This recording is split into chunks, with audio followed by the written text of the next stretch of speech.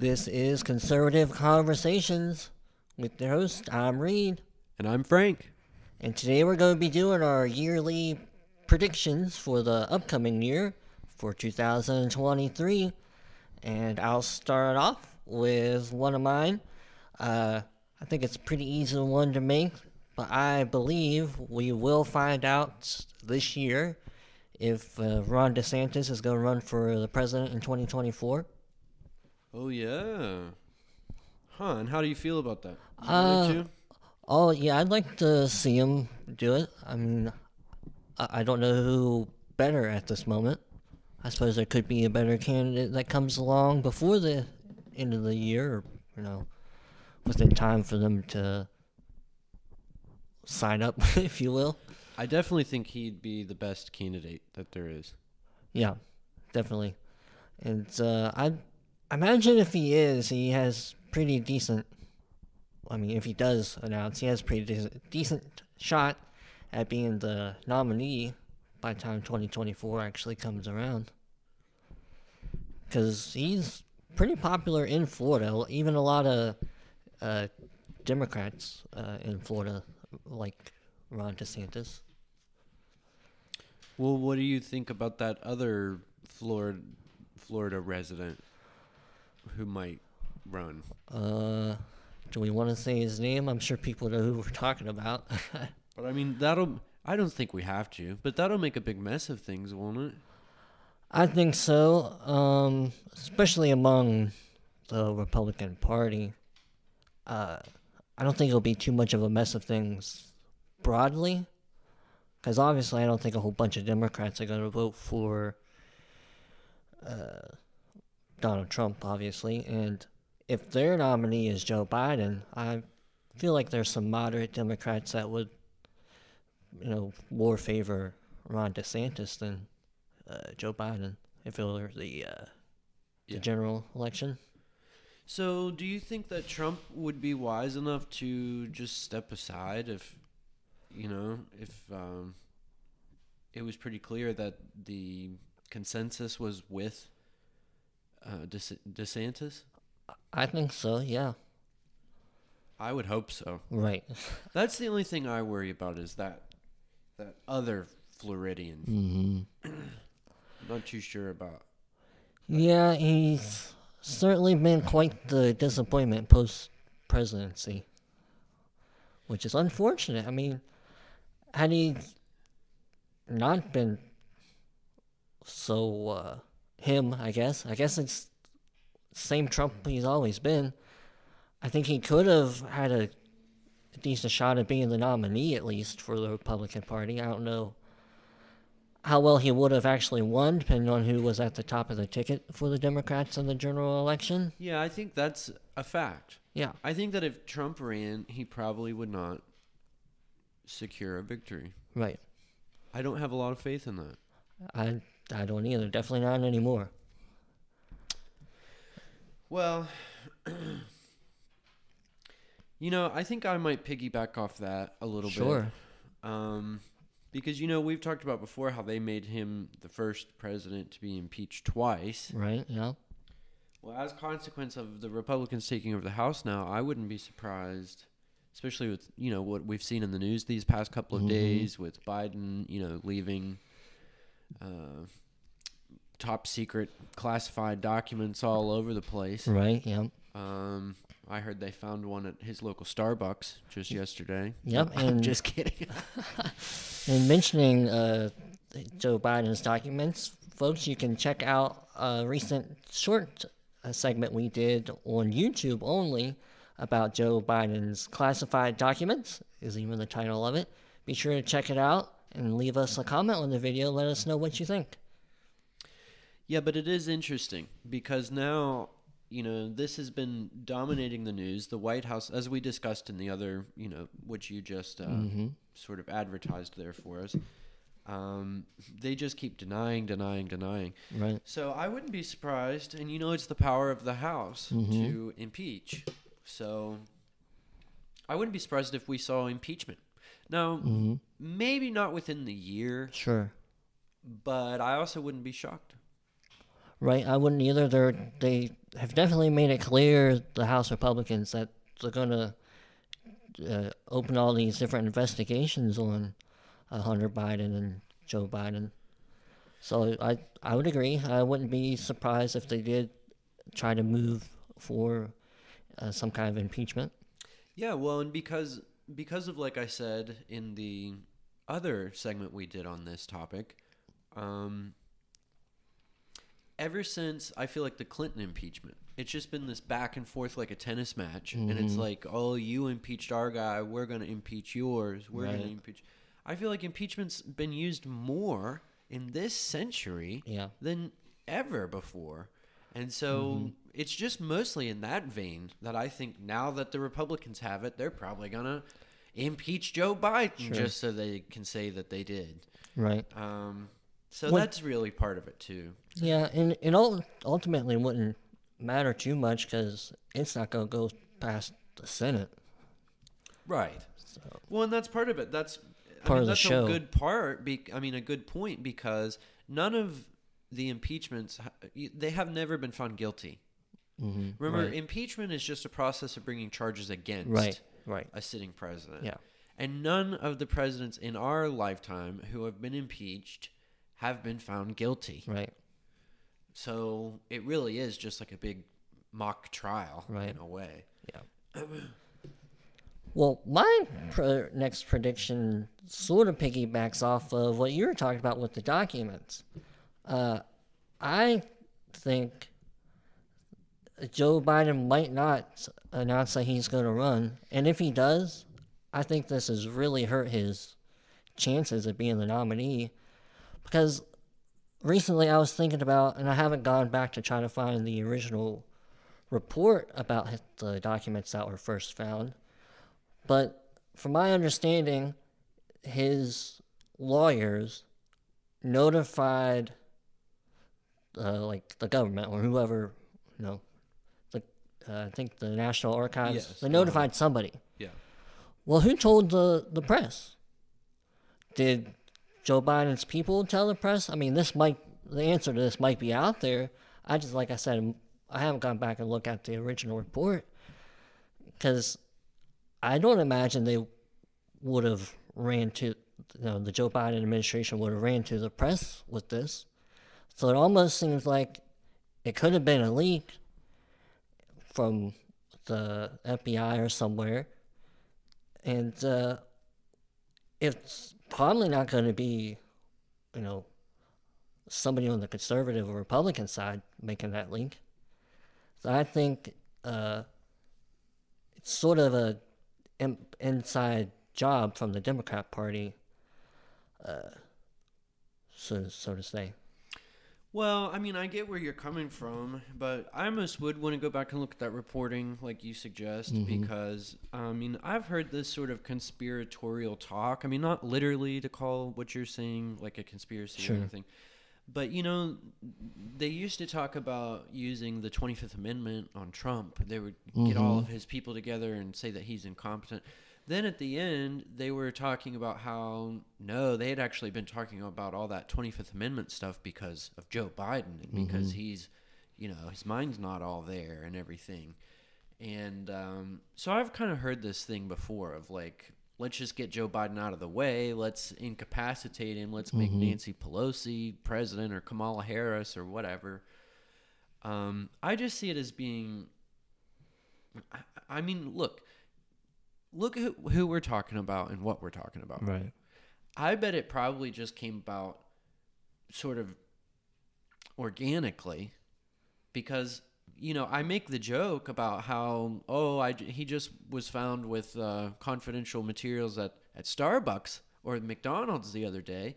But, he probably is. He's probably got little caches of stuff all over the place. And I bet it only took one story. See, that's organic. Something pops up, somebody notices something. One of his neighbors is helping him clean out his garage and says, oh my, look at this box of classified documents you got here. Okay, and they go, whoops, we got a boo-boo. But that gets out. Maybe it's told to certain people in his bubble, in his circle, right? And then maybe people scratch their head and say, well, wait a minute, he was caught with unclassified or classified documents. Well, wait a minute. what did I see in that closet the other day? And they go run over there and say, oh, look, I found some. So I wouldn't be surprised if it was just more like that. People saying, well, wait a minute, Joe has an office here. I wonder if I should go in there and take a look. Mm-hmm. You know what I mean? Yeah, and then I they get go, you. oh, I did find, I'm going to call the FBI. Right. You know, it could just be nobody in one of his Sure. office spaces or his cleaning lady or who knows. Right. But it's funny for me to think of like Nancy Pelosi, like scheming, like, you know, or Kamala Harris. I just feel like they're all inept, though. Yeah. So I get that. To do this, to plan it, to orchestrate it that well, it just seems kind of far-fetched. Because we're talking about a guy who's leaving secret documents all over the place. Right. Well, I guess ultimately that was my prediction regarding that. He's either probably not going to announce, or he's probably, if he does announce his run, he's not going to be as enthusiastic, and I don't think he's going to get the nomination, because people have been going on and on about these stinking documents for a couple of weeks now, and even the Democrats are. So. I don't think he'll run either. I kind of agree with you, because, I mean, basically the guy doesn't know where he is. Right. And nobody wants him to run. Yeah. So I don't think they're going to put him up there again, or let him, you know. Right. Well, that's interesting. And one of the things, of course, that I'll be interested to see, I mean, I don't know exactly how much of a prediction this is, but, you know, now that the Republicans have the House, they have the gavel, is how I put it here in my notes. You know, they chair all these committees and everything, and they can call what witnesses they want, sort of, you know, they kind of get to dictate the rules, the parameters of committee hearings, and yada, yada. So I've just sort of wondered what kinds of people they might investigate, or what sorts of like big topics they might try to tackle. Right. So just sort of a couple of the notes. I'll just say a couple of the notes I have, and then we can discuss it more at length if you want to on any of them. But the first of all would be like the Section 230 thing with big tech. You know, because I'll say another name real quickly, Fauci, Dr. Fauci. We have people like Rand Paul. They definitely want to go after Fauci for all the pandemic stuff. Right. And there was a lot of collusion between the government and some of these big tech platforms. Right, things you're not allowed to post on Facebook, things you're not allowed to post on Twitter about the COVID-19 facts and all this stuff. Right. Well, here I'll say another nickname, Elon Musk. Okay? And you might say, well, what exactly is there to investigate there with Elon? Why would he be brought forward to these committee hearings? Can you think of a reason that he and the new Republicans might have something to talk about? I assume all of the Twitter file stuff. Yeah, the Twitter file stuff, exactly. That's what I was going for. Yeah. So I wouldn't be surprised if some of that types of stuff really got investigated. Those names that I said in particular were brought forward. And I think somebody like Elon Musk going up against somebody like Anthony Fauci and all this collusion stuff, I think that could really be a big show trial. Like, people might tune in to watch that. Yeah. I mean, because a lot of people use these platforms, and I at least would hope the average American wouldn't like to hear that they've essentially been, information that they've been seeing has been controlled this, whole time. Well, not the whole time, but the past couple of years regarding certain topics. And these big tech companies were only letting people see the info that they deemed appropriate instead of various information, and it's up to the individual to discern what's right or wrong. Yeah. So, well, I don't want to go into it too much, but there's a lot of subtleties to the collusion that and a lot of like shadow banning and stuff like that. They have these computer bots or programs that. So anyway, I mean, there's a lot more implications than just saying we're not going to allow this or that. They actively suppress certain things. Right. Yeah. Yeah, I mean that's just it, that too. It's not just the information they're allowing you to see or not see. It's what information you yourself are allowed to share Right. amongst the When it's like stopping the organic transmission of information between people and everything, it's like the opposite of commerce. right. So it's strange to see a government behave that way. It is. It's a bit corrupt and cause for concern. Definitely. Well, absolute power corrupts absolutely. That's true. But I think that is a pretty good prediction, and I just had a bunch of notes about it, but I think there might be a big show trial between Anthony Fauci, Elon Musk, and maybe some other big names. Right. I definitely think it could happen. Well, one of my other predictions is I'm going to sort of double down on what I made last year. It's regarding China. I believe last year I predicted that they would just be a little more aggressive on the world stage, but I believe, if not this year specifically, before we get a new president, I think they're going to make even more aggressive moves towards Taiwan. I don't know if they will actually invade or make some kind of an attack, but maybe more aggressive, what do they call them, flight exercises, military exercises, yeah.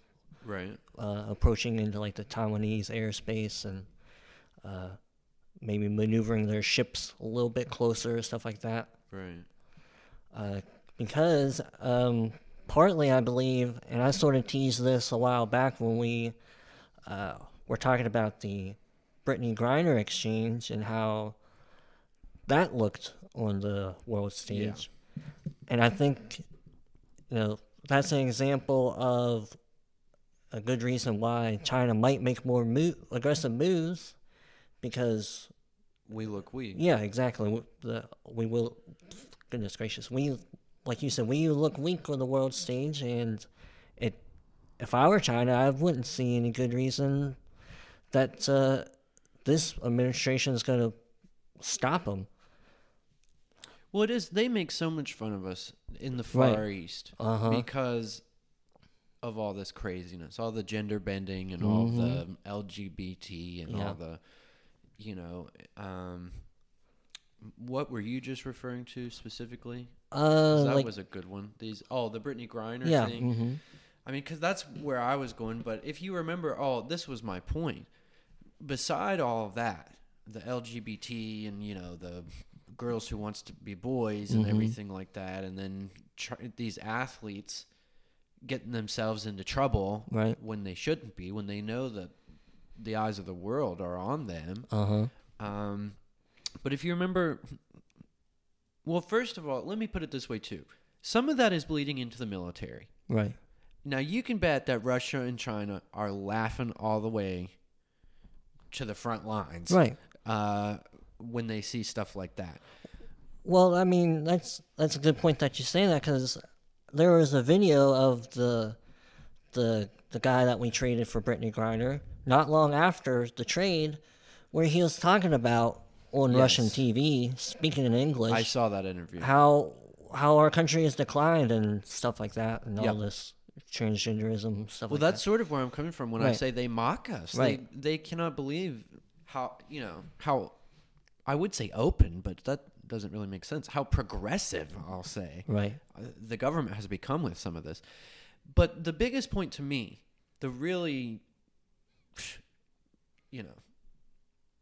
cherry on top, was Afghanistan. The withdrawal of Afghanistan under the leadership of this president, Joe Biden. The death of, what was it, 12 or 13? 13, I think. Navy SEALs or whatever they were. Just terrible. Right.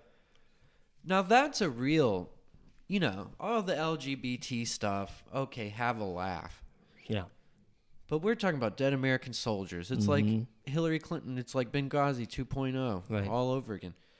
And that makes us look weak. And when you put it all together, all under the helm of that guy, Joe Right. Biden. Mm-hmm. Yeah, I mean, I think you've got a great point that it probably will be before the end of his presidency. I think that's makes a ton of sense. Yeah. And, they've been talking about this forever. Right.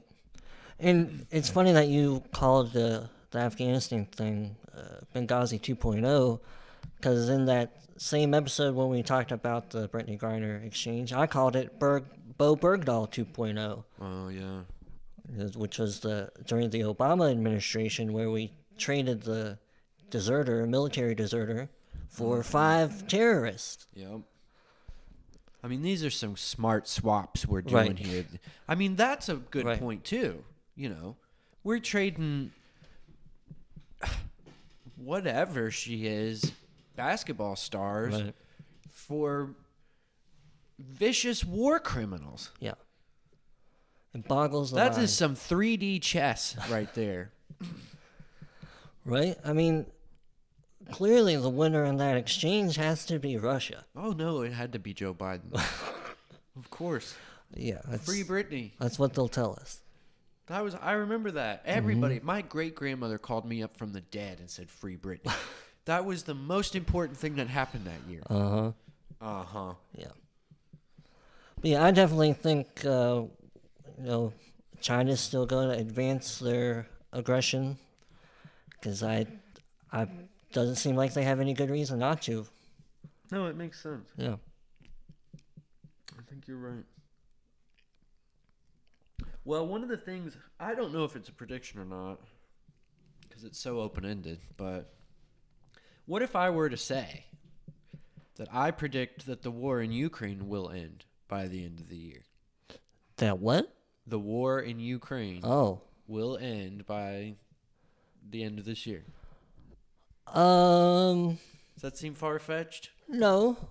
I don't think so. I just kind of think, like, how long can this go on? Right. Especially because, that's particularly the House Republicans, a lot of them are not that interested in sending more money to Ukraine. Amen. That's part of my problem, too. Right. And I don't know if this would have too much of an effect within Russia on the war, but it almost seems like Putin's practically on his deathbed, crawling his way towards it. I've heard a couple of reports that he's not doing very well. Well, so if he were to pass this year, I certainly don't know anything about Russian politics, but it seems like it could be a possibility the person who takes over is not going to be too interested in trying to carry on the war, because Russia's lost a lot. Oh yeah, this is from what I understand, this is not an easy war for them to keep continuing. Yeah. Well, war's hard on anybody. Sure. I mean, yeah, that's one thing to think about too. I mean, it's not just the military of Ukraine and Russia against each other, the government. There's a lot of the citizenry of the countries that are affected by this. Of course, governments are only made up and funded and created by people and people's efforts and things. So yeah, that makes a lot of sense. Of course, they would be suffering in some way, maybe even some extreme way. I don't know. Right. So I just hope it doesn't happen here. Yeah, of course. That's another thing why I'd like to see it end. Because if it could end there,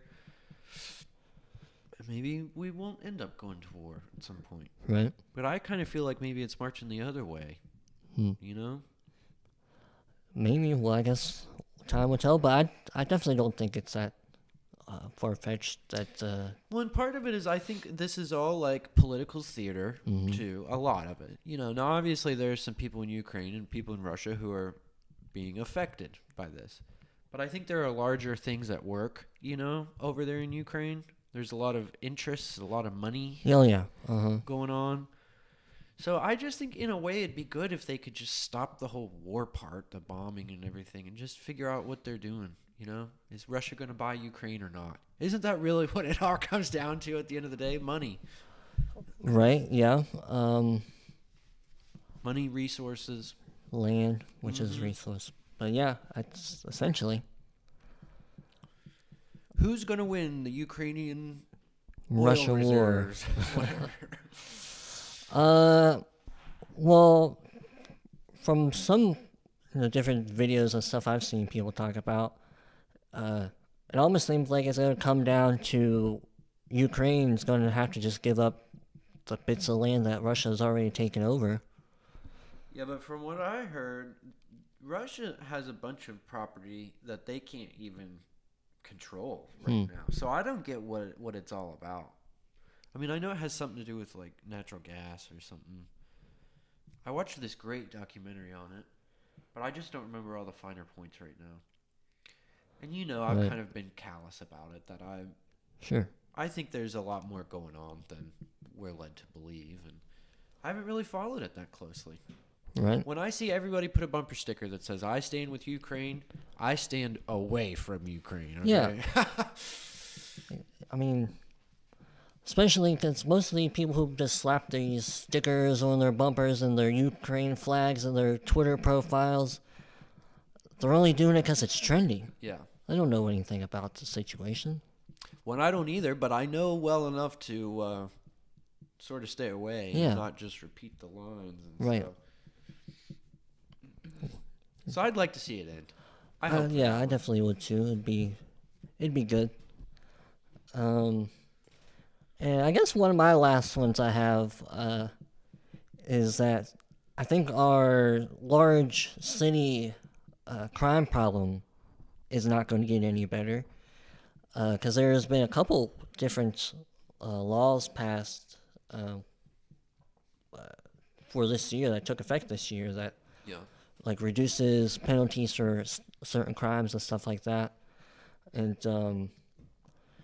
one particular instance is in California regarding like juveniles.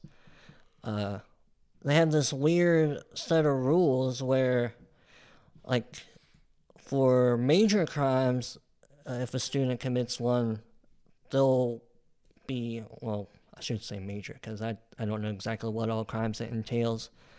But for certain crimes, they'll get sent to, like, a social worker. And this could be an instance of, like, if a student brought a gun to school, they'd likely go talk to a social worker because of that.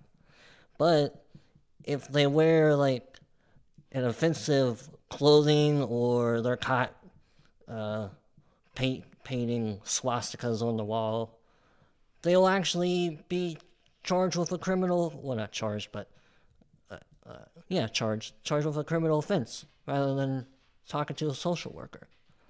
So stuff like that, it maybe doesn't directly incentivize bad crime, but it doesn't deter it. Well, I guess it does incentivize it, but I'm mostly going for it doesn't deter the crime as much. Well, I see what you're saying, but I think it's interesting that you would say incentivize. Yeah. Because it does seem like it certainly would. Well, the first thing that flashed in my mind was back to the days of, what's his name? That pretty boy out there in California, Newsom. Yeah. Where all those trains were getting robbed. Over and over and over and over.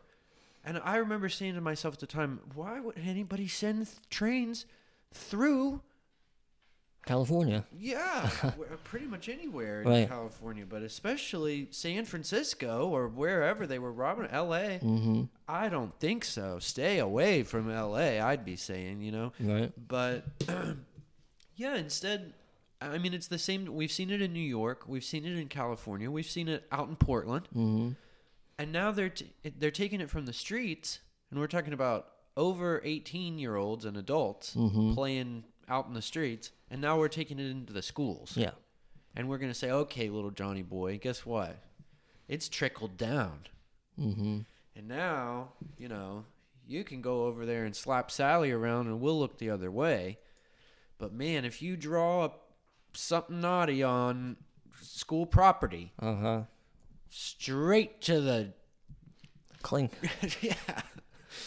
Yeah, I mean, it's crazy because they're only protecting their interests, right? Not the child's, not the greater society's. Of course. And another more recent example is in Washington, D.C., the city council or whatever was trying to pass some bills to reduce penalties for pretty major crimes. I think even like homicide, stuff like that.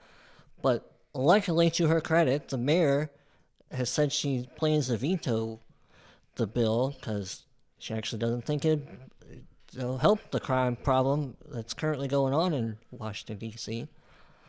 But just the effort of the council alone to want to do it suggests that they're certainly not that concerned with the crime problem. If they basically want to make it easier to get away with the crimes with lesser penalties and stuff like that. Well, did you see, speaking on this topic, the first thing that popped in my head was we've just recently had a slew of laws passed here in Columbus, Ohio. You know, the city's been sort of, I don't want to say at war, but let's say feuding with the state about these new open carry laws.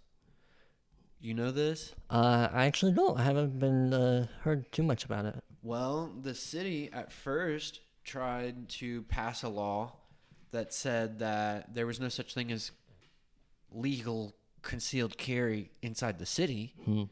And the state pretty much laughed their butts off about that because city law does not trump state law. So open carry stands or whatever, the legal concealed carry that Ohio has now. Right. That's constitutional carry. Yes, that's what I mean. Yeah. No, constitutional carry is if it's just out on your hip. Oh, we have legal concealed carry here in Ohio now. Okay. Well, my understanding was just open carry means you can just have it on your hip, and constitutional... Well, constitutional carry has always been right out on your hip like a cowboy, where anybody can see it. Okay. That's constitutional carry. But what makes it unconstitutional is when you conceal a weapon and try and take it in places and stuff like that. But they made it here in Ohio, you have the right to conceal carry, and you don't have to have a permit or be specially licensed for it or anything like that. Right. Well, the city has been horribly upset with that. So at first they tried to pass a law that said, you can't do that in Columbus. Well, that got slapped down. They got laughed at. So just today, I heard on the news coming home from work that they passed a law, or a couple of them, that reduce the number of bullets you can have in a magazine. They require gun-holding citizens in the city to keep their firearm away from a child. Like, I'm not even sure what this means. Like, are they requiring that you have a gun safe? Are they requiring... What? I don't get this. Are they going to come inspect your home and fill out a checklist There's and like make no sure it's enforcement approved? Right. And there was something else, too. I can't remember what it is. Maybe what color your gun's allow. I don't know. But they're making all these rules on guns. They're, like, going crazy about the guns. Because they can't believe the state did that and passed the constitutional concealed carry. So, yeah, I mean, I don't know that it tracks super well, but you can just tell that they are sort of misusing the city's power, chasing a sort of imaginary rabbit, that they're not going to catch. So it's funny, and the model will probably be picked up and shown elsewhere. Some of these laws or these laws have probably been adopted from elsewhere that they've done. Well, I know it wasn't too long ago West Virginia had passed the same kind of bill for legal concealed carry. It's been a couple of years though. Yeah, West Virginia did do that too. Because I remember I worked in taxes at the time. And they still encouraged you that you take a class. Get your license. Yeah, and get your license. That's exactly right. But if you did that, they would actually give you a credit on your state taxes for having done so. They'll give you the cost of the license back. I think it's neat too. Yeah. I think that's a great program because then you're still pushing education and gun safety. Right. But it's not necessarily required. Right. It's encouraged by the government, which is good. It encourages responsibility and for the education. Yeah. Yes. Exactly. But yeah, I think it'll be interesting to see what happens in our inner cities with these various laws that they're trying to pass. Yeah, good luck to them. Yeah. They're not going to fix the inner cities, I'll tell you. No, I think it'll definitely be a while. The best person who tried was Trump with those opportunity zones. Oh, yeah. Great idea. Mm-hmm. Yeah. I think it's the model, I dare say. How else are you going to go in and clean those places up? Yeah. I mean, it's very nuanced issue. Yeah. Because you can't get businesses to go in there and invest if you don't have safe neighborhoods. Right. Because what Walgreens, just to pick a company. Sure, but great example. Yeah. What Walgreens is want to go to put in new locations when they have a likelihood of being robbed and vandalized. And Walgreens is a good example because lately they've been pulling out of some of these Chicago. cities. Yeah. So, I mean, if you can't get businesses to build in the community and provide jobs for people to, better their lives and, earn money a good way instead of being out on the street dealing drugs and guns and stuff like that, or being homeless or whatever the case may be, it's hard to improve the communities if you're just gonna make it impossible for good improvements to happen. Well, I think it also depends on where you look, too. Because there are certain people who support Lori Lightfoot. Mm-hmm. Even though she's a thug and she's a bully, mm-hmm. when all the Walgreens pull out of Chicago, she's able to say, well, they are racist. Yeah. And people still lap that stuff up, even though they look around, their streets are a mess, they don't have any Walgreens, they can't buy milk, they can't buy bread. Right. Everything's sky high, run down, people are dying left, right, and center, and still they keep voting for Lori Lightfoot. Right. So how is that? I don't get it. See, that's the thing. I don't know how you're ever going to fix that kind of problem. Yeah, I mean, the Democrats talk about institutional racism. I mean, this is I wouldn't call it institutional racism itself, but this is an institutional problem because they just keep voting in the same types of politicians that keep promising everything to them and giving nothing, or just simply doing nothing at all. Yeah. So it's like a vicious cycle. Yep. When some people, what's unfortunate is they're really taking advantage of the people that can't get up and move. Right. Yeah. Yeah, because for whatever reason they can't afford to move. Most of the times that's what it is. You live in these poor neighborhoods where you don't have probably very good jobs to even afford to save up to move out of these crappy neighborhoods. Mm-hmm. So you're just stuck there in the vicious cycle. It's a big problem. Yep. It's terrible. Yeah. Well, I think that's a good place to end. That was a pretty good conversation. I felt like I enjoyed that. But I forgot the one about. Oh, your biggest prediction? Yeah. Yeah. All right. What was it? I think this will be the year that the aliens finally make contact with us once and for all. Well, I'll be looking forward to it. Finally put all the conspiracies to rest. Maybe they'll tell us if they actually built the pyramids and the Stonehenge and all that stuff. I hope they have the cure to cancer when they come. That'd be great. Yeah, and like some kind of booze where like you're never Alien hungover. booze. Yeah, alien booze with no hangover. That'd be great. Yeah, well, I mean, I don't know if we'll see aliens this year, but if you've been watching the government stories, sounds like we might. They're just ticking up. It's like every pilot who's ever been in air has seen an alien.